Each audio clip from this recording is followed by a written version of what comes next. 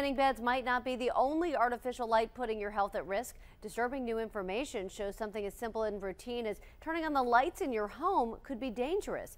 Those new eco-friendly light bulbs can save you big bucks on your electric bill, but it turns out they have a dark side. Maurice Dubois exposes the dangers of energy-efficient light bulbs. Few of us would expose ourselves to the sun's deadly ultraviolet rays without some protection. But you may already be doing that inside your home with these. When there's something in your house, you don't perceive any danger. You wouldn't get that close to an X-ray in a doctor's office. A disturbing new study found these money-saving compact fluorescent light bulbs emit high levels of ultraviolet radiation. Researchers at Long Island's Stony Brook University randomly tested the bulbs and found the rays are so strong they can actually burn your skin and skin cells. The results were that you could actually initiate what we believe is cell death.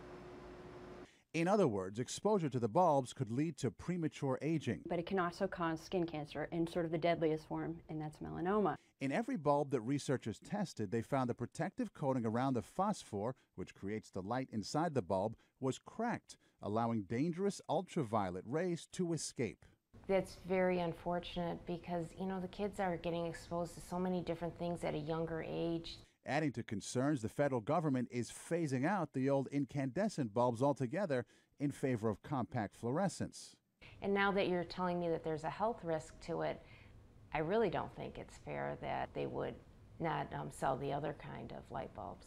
The compact fluorescent industry says the bulbs are safe, but admits they do emit ultraviolet rays.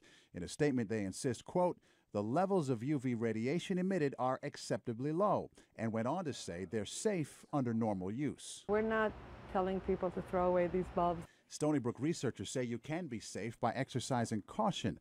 Make sure you're always 2 feet away from these bulbs in either an overhead fixture or a lamp, because their shade will not protect you. They are energy efficient. It's a matter of distance. Now, scientists say more research needs to be done to figure out why the bulbs are cracking, allowing the dangerous ultraviolet rays to escape.